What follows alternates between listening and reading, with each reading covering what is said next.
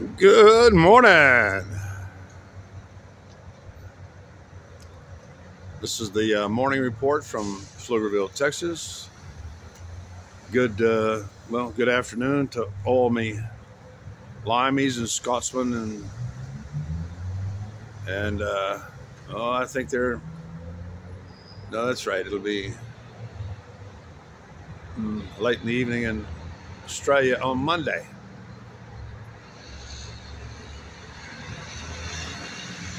So I woke up about 5:33. It was a warm 58 and was until a few minutes ago when it dropped, and that little drop caused some minor misting precipitation. That's why I'm up under this tree, is because out there it's getting a little bit damp. And we have the early morning liquid meth run at Starbucks. I don't really have much to say this morning. I've been avoiding making any videos because I really had to let my voice rest. My vocal cords were, and actually when I woke up there was no wind. It's starting to pick up now to 5 mile, 10 mile an hour little. But I think we're supposed to see the sun today. That would be nice. And the only thing I had this morning is actually one hypochondriac had pulled up and parked and I got a feeling that they were actually just getting their shit together to go around into Starbucks. And some guy, black dude, pulls up, parks in handicap parking right in front of the door and gets out. And actually, we're dressed in the same colors, black and tan. I don't know if you can see that there, which is like a no-no in like Ireland. Black and tan is not considered a cool. It has to do with the military. You got to understand the Irish. And this jumped up jackaroo, black dude, black fella, comes up and stares at the deal. I go I begin to kind of chat him up, but he's got his earbuds in. He's all like ready to go. He's got on a jacket, but his jacket probably cost about 5 times more than mine because it's like a special jacket. And I'd say, judging by his demeanor, he's probably actually the first person ever in his family to make it to maybe middle management. And he said, I think he initiated by saying, they told me to be here I told him it's not open. Duh. Door didn't open when you walked up there. It's all motion. And they told me to be here. He said they told me to be here at 6:45. I go, they don't make appointments, sir. This is my clinic. I mean, I am a patient of Scott and White. I said it's not really a real clinic. There's no lab pickups. They don't really almost never draw blood. They almost do no tests at all. They have no drug room. I didn't throw that part in there. He actually thought he was so self-important that they were going to actually show up when this is a time of year where, because it's not good weather. He may have had a legitimate reason to come, but my God, he was obviously up by 5 o'clock, bathed, shaved, dressed very spiffy.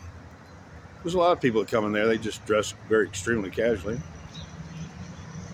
And he's getting kind of huffy that they have not opened the doors for him yet. Please, dude, this is Pflugerville. It's not, if you're trying to, if your problems are that bad, go to the fucking ER. But one point in time, he goes all passive aggressive on me. He goes, is that a sleeping bag? Duh. I go, no, it's technically it's what we call a fart sack. Yeah, I'm trapping my methane in here, and so that Greta Thunberg can sniff it later or whatever. You know, this is a methane trap, sir. You know, of course it's a fucking sleeping bag. What the fuck?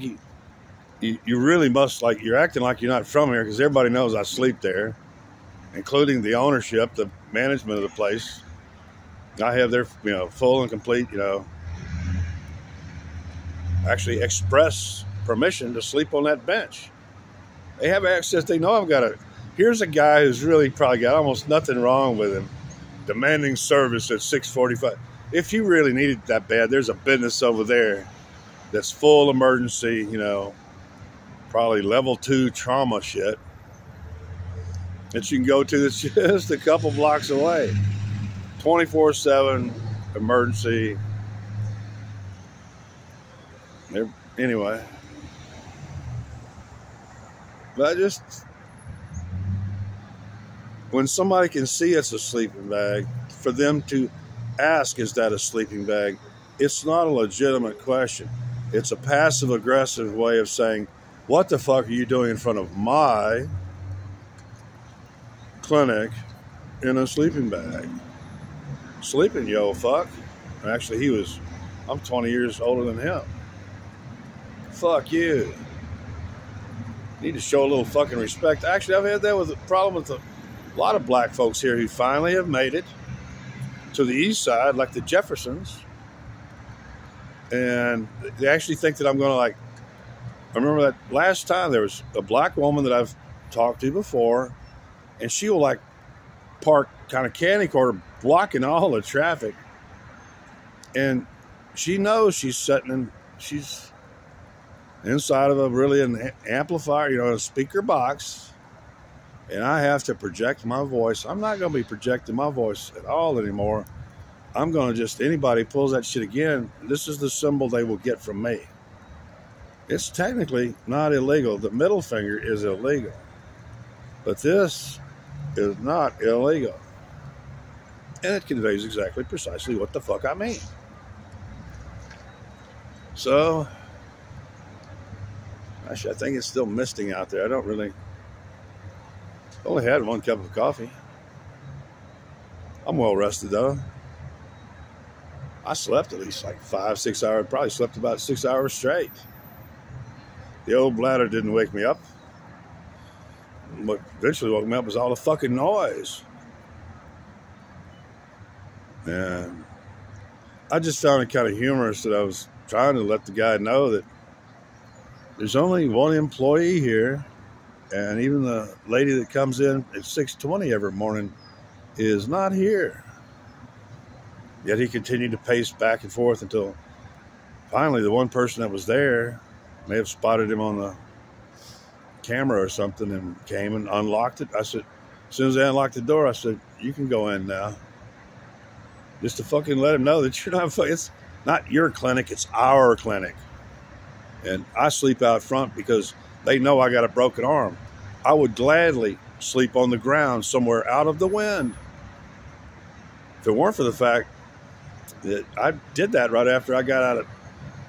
I slept on the ground, but I had something nearby to grab onto, and I had to put a little pressure on a broken arm, and actually managed to do that 3 times. And then I was telling Bruno, I think I better not do that no more because there's something loose in there. Because they were trying to make me think before I was abruptly kicked out of West Oaks rehab and skilled nursing facility for not complying with their, well, your idea of physical therapy was me bouncing like a beach ball around fucking, like, you know, other 60, 70-year-old people who had strokes or were in dementia. They weren't doing anything all they really wanted to do was trap me there so they could seize every bit of my income.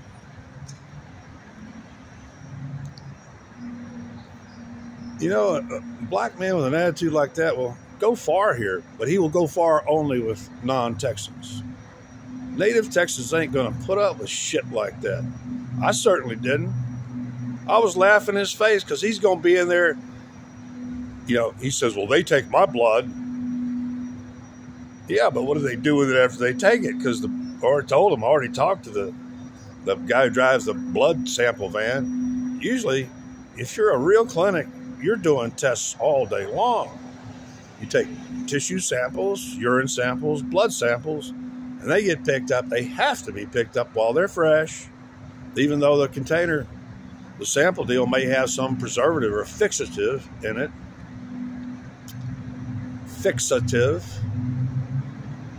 It still needs to be picked up and tested promptly so that they can contact you the next day with the results. Now, they've probably taken his blood before because he insisted on it, and it probably went in the dumpster out back. Let's be realistic here, people. That's a milking shed for overinsured, rich-ass fucking hypochondriacs. I know I've talked to them and shit. They've been around them.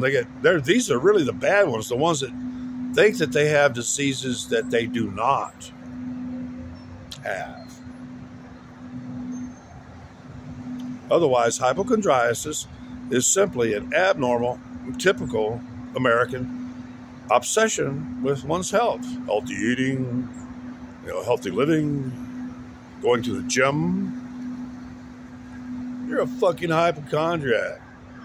A lot of people I know, especially my own family, like my aunts that made it to 100, and shit like that, they love to grind a good, fresh, piece of pork in the morning, and especially once they got to like denture stage when they're, 90 years old or something. Yeah, and they love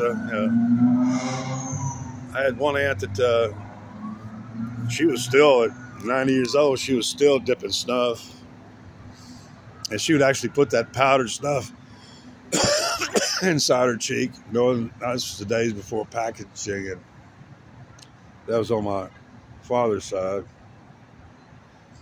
And now what they call snuff is actually just ground up tobacco, not even powdered tobacco, put inside of a pouch for, I'm sorry, well, it's kind of a typical day in summer in England, but it's actually a fairly typical day in December here. Although usually a lot warmer. Anyway, I'm talking too long.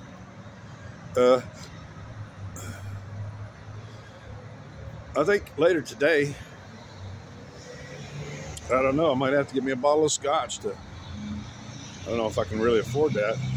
The Christians have just totally shut me out.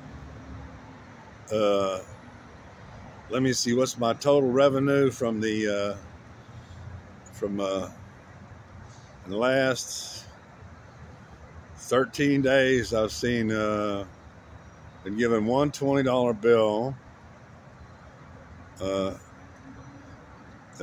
5s, and about $21 bills. So yeah, thanks a lot. Appreciate that.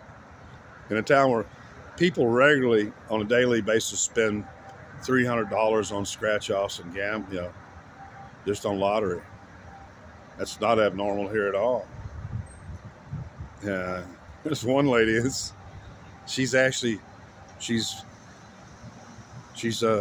allergic. You actually can't be allergic to a non-protein. You can have a pseudo. She comes up there. Used to come to the store regularly, and she just takes over. She'll come in with a few $100, and she'll start buying scratch-offs and go over to the little stand, and she's got on her scratching hand, she wears, I don't think that's nitrile. She's wearing a latex glove on her latex allergy hand. She's a little bit shy of. So I don't know what I'll do today. I may go up, if you can see it over there. Yeah, that's it, right? That big giant ass, about 40-foot roof on it. That's a big ass bowling alley. I wonder how I'd do. I haven't bowled in about 50 years, but I don't know. I'm feeling up to no good today, if you can't tell by my demeanor. I sure as hell wasn't going to take some passive-aggressive shit off a black dude in Pflugerville, Texas, who thinks he's all muckety-muck and shit. Fuck you. You ain't shit, buddy. I ought to catch up on my... Yeah, I know I missed a couple of you. Fuck that. Is that a sleeping bag? No, sir. It's the technical name is fartsack. I wasn't about to take that guy fucking seriously. He was taking himself. If he actually thought, they still, like I told you, they did not unlock that front door until 7 a.m. I didn't decide to do this video till 7:39. It's now 8 o'clock at least. And he's probably still in there bitching and pissing and moaning and whining. And everybody comes out holding that little printout sheet. You know, it's like, I'm important. I got some medical. You know, when I checked out of the ER, they tried to give me that sheaf of shit, which they'd already given me one before I left the actual examination room. They'd already given me one thing, and she was actually like giving me back the one that had my blue ink signature on it. And I go, no, y'all keep it. And mine was actually, they stuck it in the bag that I had, because I had actually put on fresh pants while I was in the emergency room because of the seepage from the seeps, the wounds. They had dressed them and admitted I didn't have gangrene and stuff, and so I brought my go bag, and of course I'm gonna put on a fresh pair of pants.